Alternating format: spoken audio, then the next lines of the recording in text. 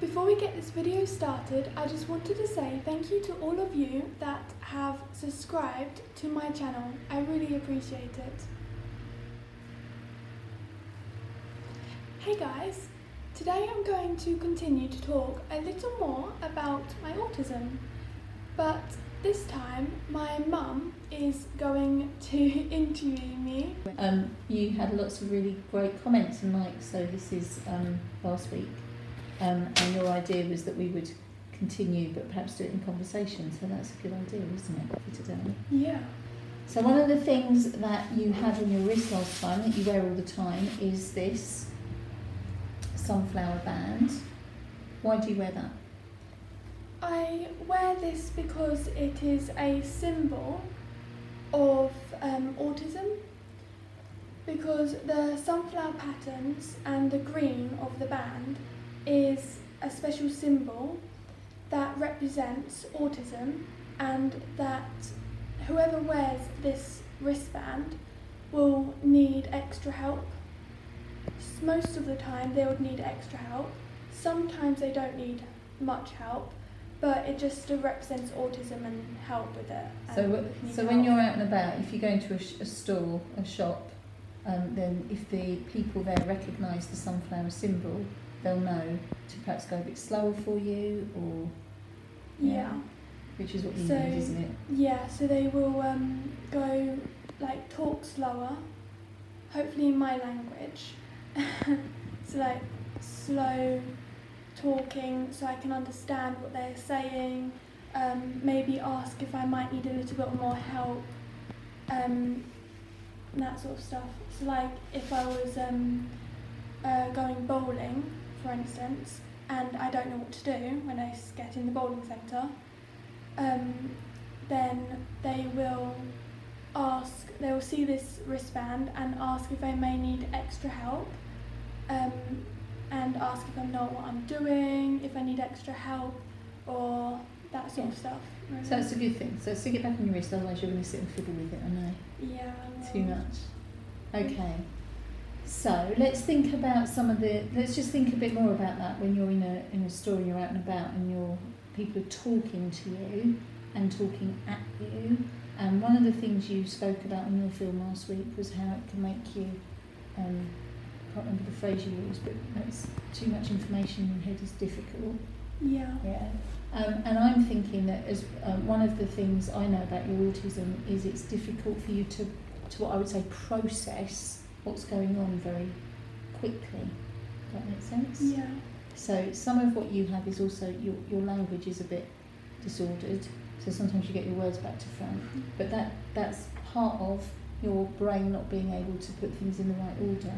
So what's it feel like when lots of people are telling you lots of things? Well, when lots of people tell me loads of things, my words, it bungles in my brain. Yes, it bungles. They're my words.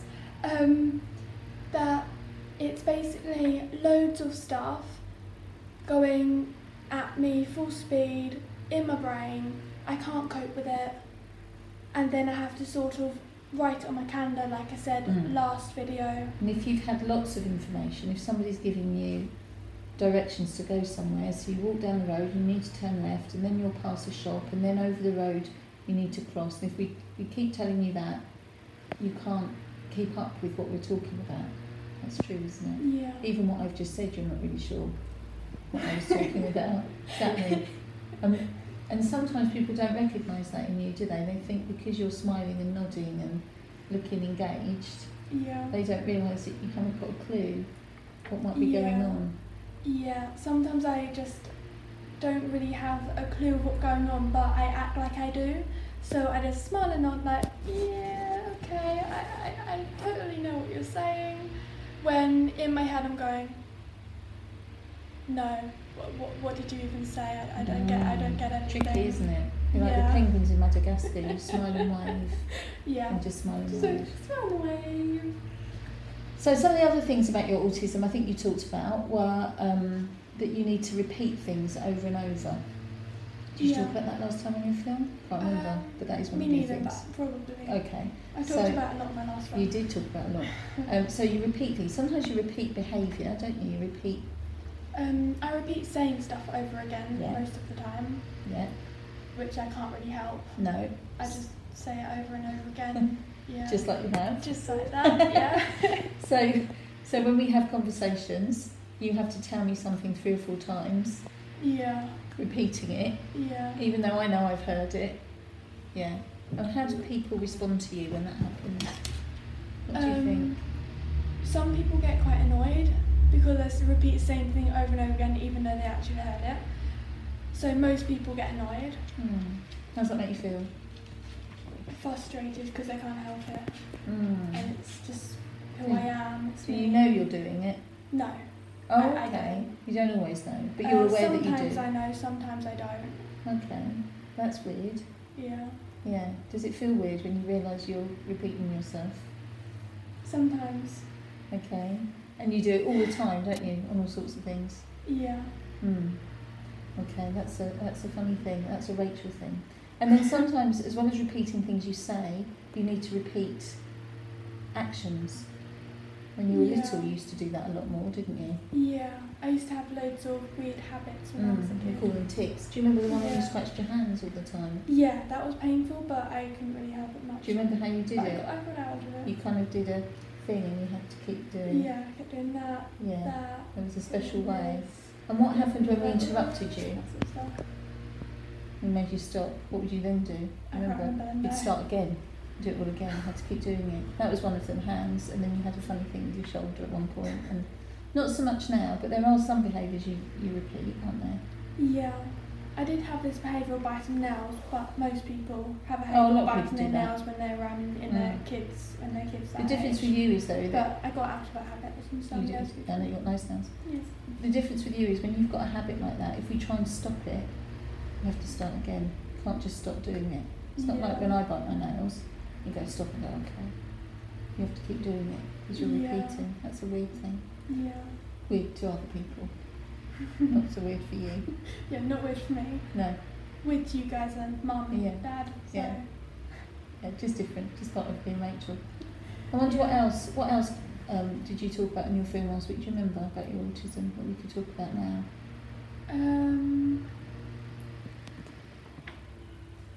Without watching my film, or without watching my video over again, I probably won't remember. Okay. Okay. So one of the things I know you talked about was making friends, and you find that really, really tricky and really difficult. And that's not just because you're not confident. There's some people are just shy and find that difficult, but yours is a bit to do with your autism. How does your autism affect you making friends? It's a big question, but. I have a feeling that my autism with making friends is I think it's quite bad because it sort of stops me from making friends sometimes because of I get so shy and nervous I barely make friends. So I spent the whole last year at college without any friends in my class. Not in your class, but around outside you. Because I was too scared to even talk to anyone in my class. And then at the end of the year, then I made a friend. Right at the end of the year. Just before lockdown. Yeah, just before lockdown, I made a friend. Yeah, so it took you 6 months, really, to find somebody. So it takes you a bit longer than everybody else. A lot longer, yeah. Yeah, that's quite a lot. That's difficult. And what about how you, some of the way that if you were with other young people your age, like you're 18, if you're with other 18-year-olds, do you think you fit in with them, or is there something different about you, or? In my perspective, everything's different about me being 18. Can you tell me a bit more about that? Not really. Okay. I wonder what sort of thing is different. Do you like the same sort of music and film and TV? Not as usual 18-year-olds would watch, no. Okay. Okay. Do you want to talk a bit more about that, or not so much? I don't really know what to talk about. Okay, well I'm just wondering about what's different then about what the sorts of things you might want to watch or do. I wonder what you do that's different at home when you're relaxing. Well, you don't go out to the pub, do you, with friends No. and things? That's what normal 18-year-olds would, go out to the pub And that's not even with because their of the... friends, and I can't do that. Well, we've got the pandemic on at the minute, so that's tricky. At the minute of the pandemic. Okay, but if that wasn't happening... If that wasn't happening, I naturally wouldn't be able to do that. Because first of all, I can't drive, so I can't do it anyway.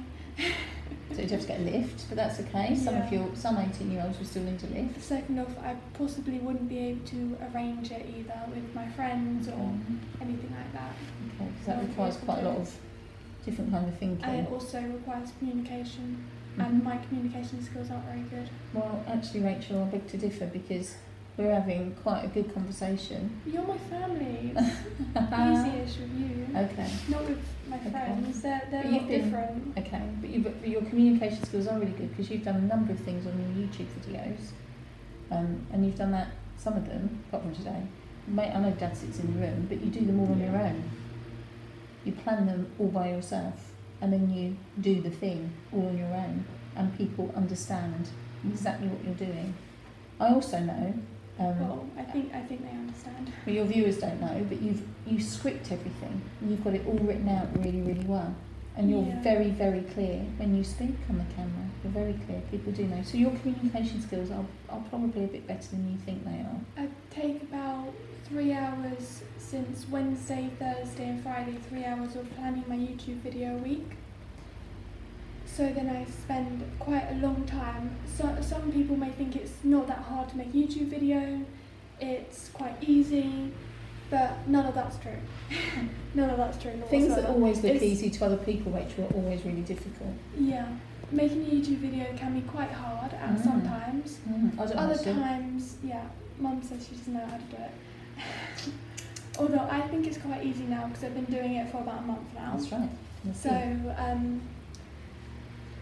I've been making this YouTube video, upgrading my channel, making it look pretty, making it bold, so that way more people will come to my channel, see my videos, subscribe, like them, share them. Good. I also make thumbnails. And now people are getting to know a little bit more about you. So talking about how you do that on a Wednesday and Thursday and so on, one of the things about you and your autism is you're very routined. You are the queen of routine. You are the queen of lists and the queen of organised.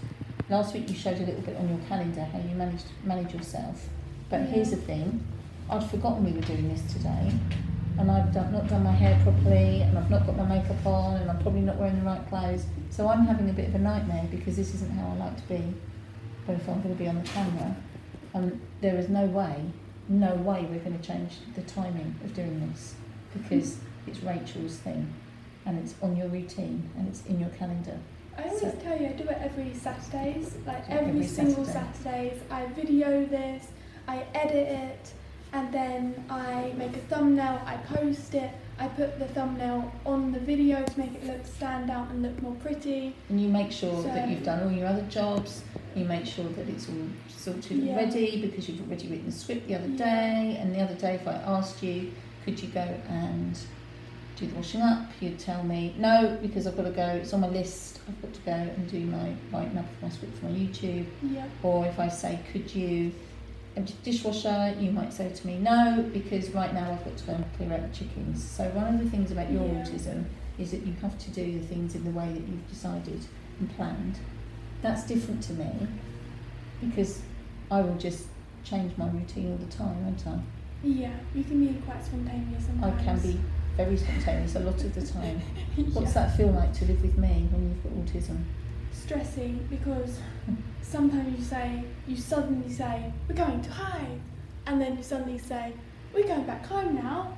Like, what do I do then? But I'm meant to pack my things. But what we remember to do is say to you, we're going at such and such a time and we're coming back. Yeah. Sometimes that's not enough warning. For me, I need a specific time and a specific day, so that way I can stick it in my calendar and I know exactly, this is the day we go home, this is the day we do this, oh, this is what I might need to do before we go. But I need to pack the stuff. Can I tell your subscribers a little secret about you? If I said to you, yeah, but Rachel, I'll tell you what we do, we'll go to Starbucks and you can have a cookies and cream.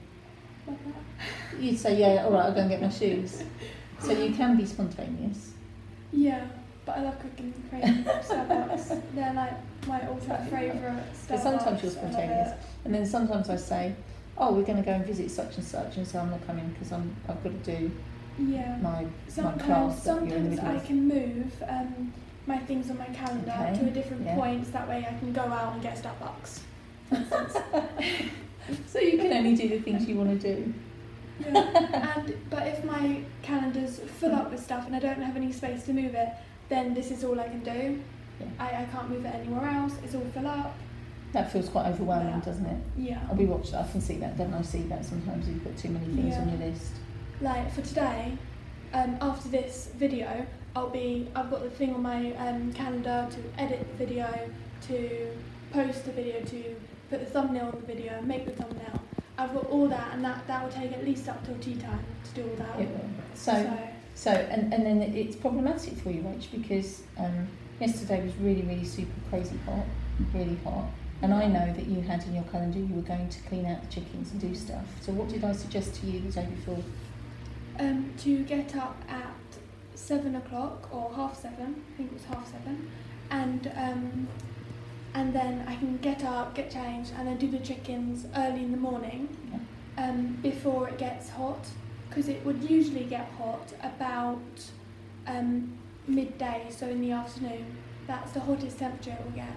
Yeah. So I looked ahead for you. So one of the things you have to learn all these things, don't you, to think, right, although I've planned that, I might need to look ahead to check that I can still do that. That's a problem. Can be, can't it? It's tricky. So you have to think, other people might not think like that.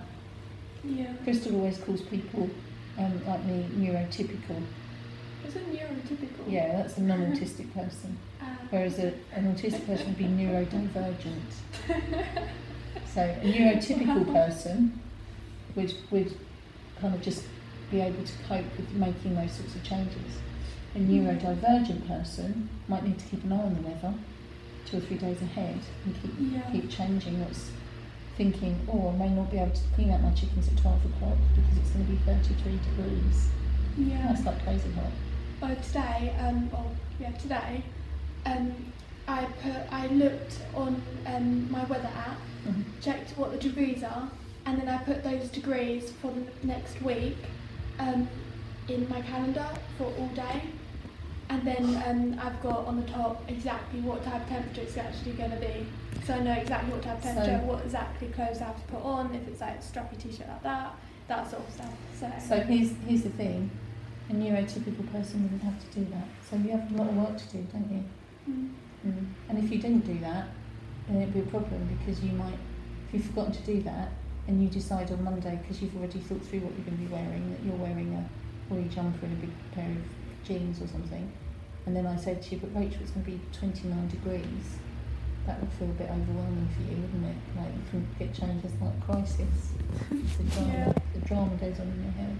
Yeah. And people don't realise that about you. People don't realise a lot of things about me. Okay, can you think of other things then people don't realise? I said quite a lot of things that people don't realise in my last video. You did. I know something people don't realise about you. They might think you're being a moody and stroppy madam, but that might be because maybe you are. No, maybe you are. But that might be because you're having to think and process things, and that you don't really understand what's going on. Yeah. So while we're all laughing and joking because the funny things happened, you might not be laughing and joking because you don't understand the funny thing that's happened, so it looks like you're being grumpy. That happens sometimes. I like talking to you today, Rachel. We should do this again. Do you think people will like this video? Yeah. Well, hopefully. Hopefully. Thank you, Rachel. You're welcome. Check out another one of my videos here. If you like this video, can you please hit the like button and subscribe? Thank you.